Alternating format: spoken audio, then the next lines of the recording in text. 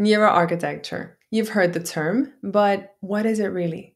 Today, we're cutting through the noise and having a clear look at what neuroarchitecture really is and how it can quietly transform the way we live and the way we design.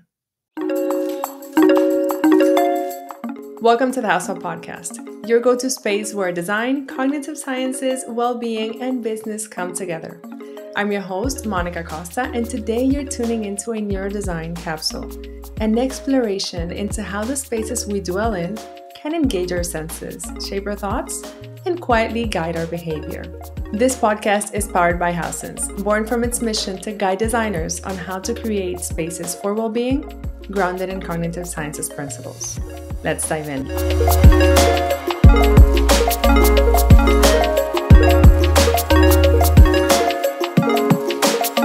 I've always felt drawn to people, to understanding what well-being really means for each person and how space can support that in ways that we don't always realize. Back during the pandemic, I was doing a lot of e-design, sending floor plans, furniture layouts, mood boards, but honestly, most clients just did their own thing with it. And at that time, I actually thought that that was normal, and I believed that my job was just to make things look good. But then I worked with a close friend, someone I had known forever. And for the first time, I saw what it meant to design for someone you truly know. She didn't just follow the design because I, her friend, had made it. She followed it because it felt like her. Let me tell you, that moment flipped a switch on me.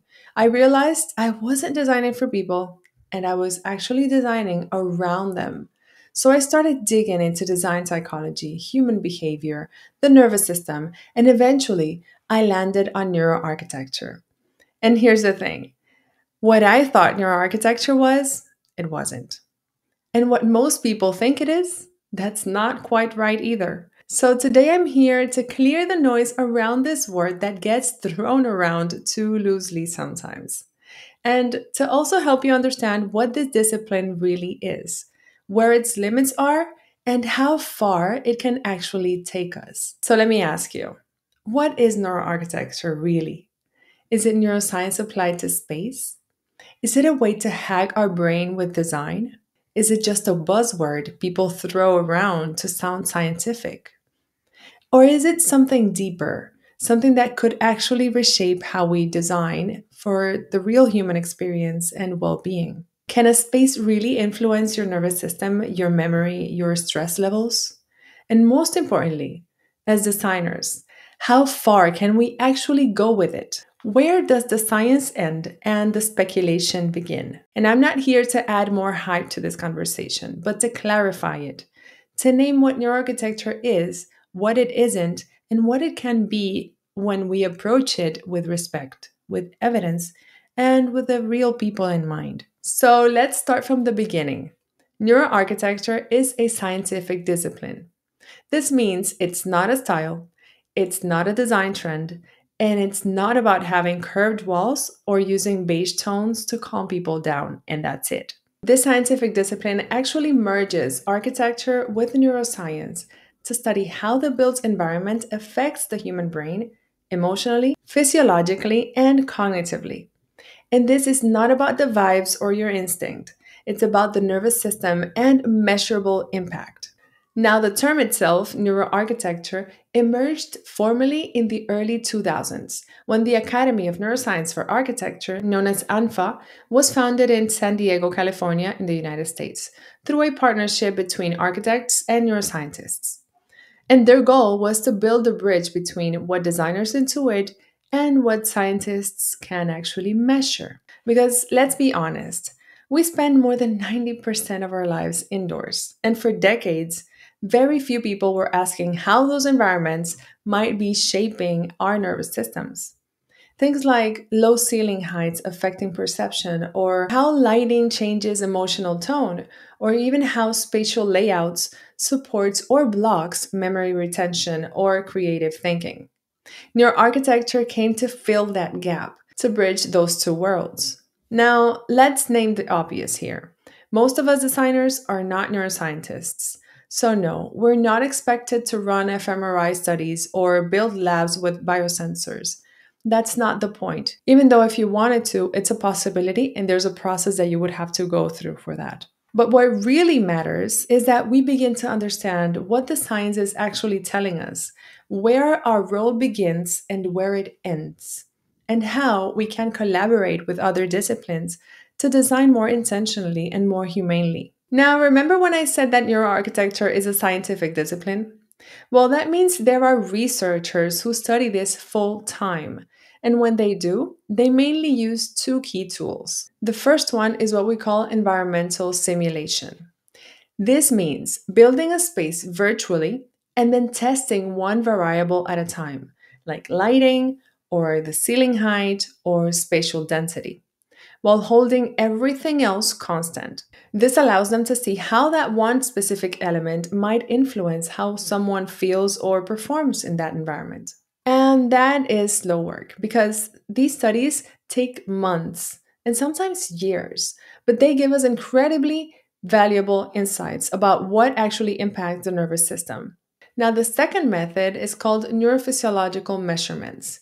And that's where it gets even more fascinating because when you ask people how a space makes them feel, you get conscious answers, right?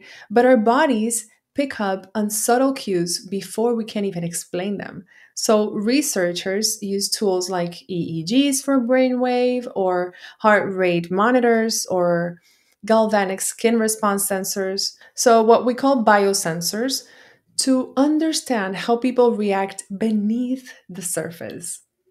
And that matters because sometimes the way a space affects us is quiet. It's invisible. It's happening in our breath, in our heartbeat, or the tension that we carry without even noticing, and even our sweat. That's what this science is trying to make visible. But if we're being honest, this kind of research takes resources, teams, time, and most designers won't be running these studies themselves.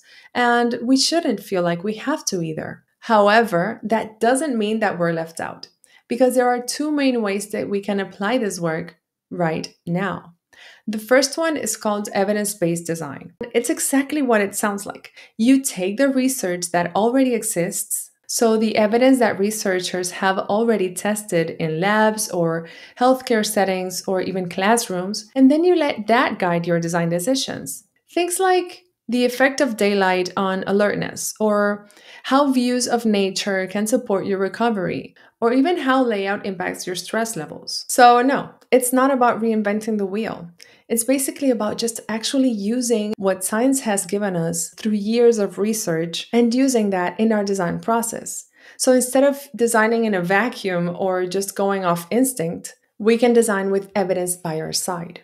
And then we have the second path, which is in essence a little more complex. It's called experimental neuroarchitecture. It usually happens in collaboration with researchers, neuroscientists, designers, psychologists, so mainly multidisciplinary teams that can build simulations, control environments, and actually measure what's happening in the nervous system as the people experience the space.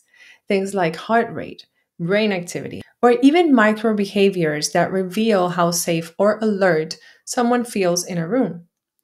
It's lower, more technical, and yes, it requires more support, but it's also growing. There are universities and studios all over the world working on this now. And the more we stay connected to that work, even just by staying curious or following what's being published, the more that we can bring those insights into our projects, even if we're not running the studies ourselves. And well, now that we've laid the groundwork, let's clear the air on a few more things. Because now we know what neuroarchitecture really is, but let's see what it's not, because I've heard it all. And if you've been on Pinterest or seen articles casually throwing around the word neuroarchitecture, chances are so have you. So let's walk through a few common myths that I have heard around there, gently but directly. The first one being neuroarchitecture is basically feng shui with a science label. Well, this one comes up a lot, and I want to clarify it with care because many traditional systems like Feng Shui or Vastu Zastra or even indigenous spatial practices have long acknowledged something that science is only beginning to measure, that our environment affects us. The difference is neuroarchitecture comes from a scientific lens. It studies how specific elements in space, like lighting, forms, acoustics, layouts, affect the nervous system using measurable physiological data. So things like heart rate variability, brainwave patterns, or stress biomarkers. So while they do come from different worldviews, both approaches recognize that space is not neutral. They both care about how humans feel in space. They just approach it with different languages, timelines, and tools. Feng Shui is rooted in ancient cultural wisdom and neuroarchitecture in contemporary neuroscience. They're not the same and they're not competing. They're just speaking different languages to describe that spaces matter more than we think. Now, myth number two will be it's just common sense rebranded. And I get this question all the time. Isn't it just good design? And well, sure, sometimes what neuroscience tells us aligns with what great designers have already sensed or are already doing. But sensing something is not enough. Neuroarchitecture brings the value of evidence, like studies showing that higher ceilings activate more abstract thinking, or that natural light and spatial layout influence cortisol and heart rate recovery. So, no, it's not just good design, it's informed design. It's how we shift the does this look good question for the what's this doing to the user's nervous system question, or how this light or layout or material actually affects the way the user feels in this space question. And that makes our work go from intuitive and just good design to intentional and evidence based. Myth number three.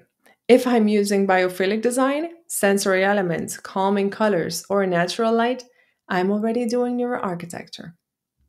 Well, it's a common assumption because, yes, these approaches do overlap.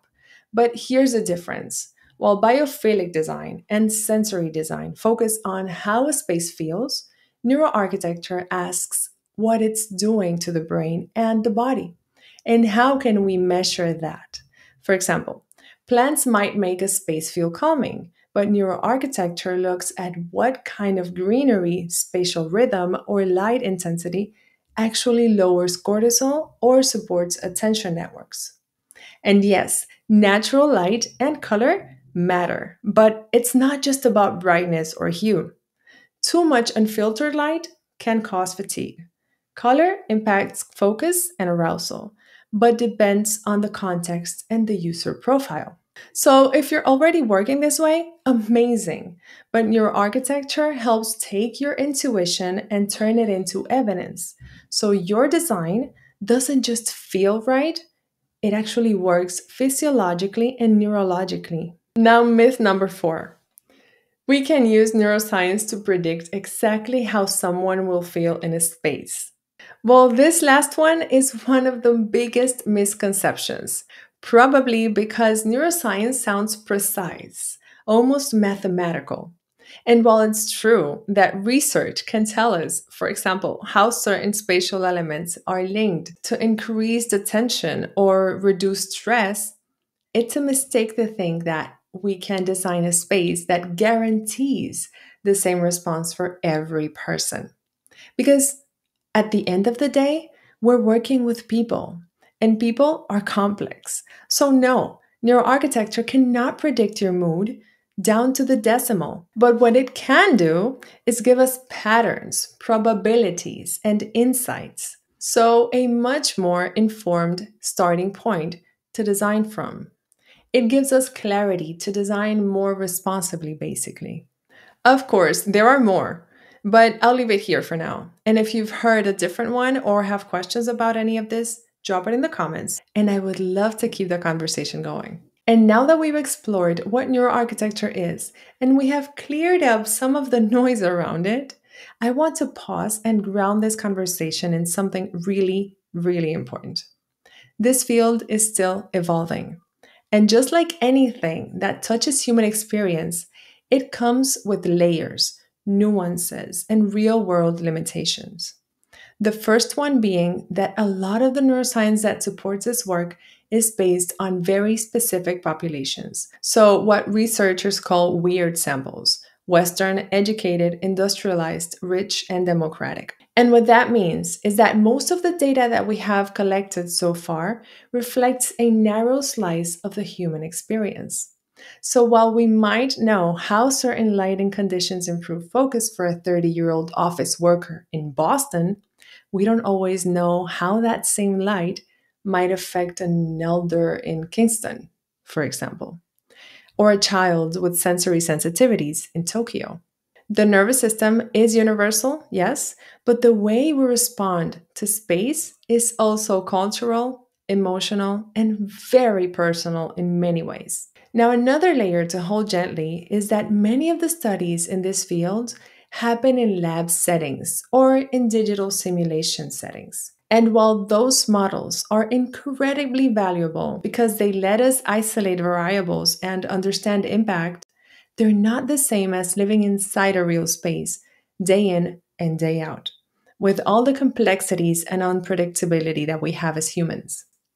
Emotional memory, interpersonal dynamics, and day to day variability like grief, tiredness, excitement, or even heartbreak can't be fully replicated in a lab. So while this data is useful, it's only one piece of a much more complex puzzle. And then there's something else that doesn't get talked about a lot: the ethics of influence. If we know, as designers, how a space can nudge behavior or regulate emotion, how far can we actually go? Are we creating environments that support autonomy or ones that manipulate it without consent? These are big questions, and they don't have simple answers, but they're worth asking. And finally, this part feels a bit more personal. There's a pressure I see so many designers carry: the belief that if we just follow the science perfectly, we'll get it right. And if we don't, cue the imposter syndrome here, because who are we to even talk about this, right? Well, let me tell you, that's not how this works. People are not equations, spaces are not formulas, and science is always evolving. So, neuroarchitecture doesn't ask us to have all the answers. What it's asking us is that we listen more deeply to the data, yes, but also to the people we're designing for. That we hold space for nuance, for complexity, for what we know and what we're still learning together. It's about staying in relationship with the science and with the human experience that it's meant to serve than it is being perfect. And listen, I know that maybe you hit play on this episode hoping for a step by step guide or a plug and play method to start applying your architecture right away. And I get it. We do live in a world that loves quick tools and checklists. But this field doesn't quite work like that. At least not if we want to do it well and with real respect for the science behind it.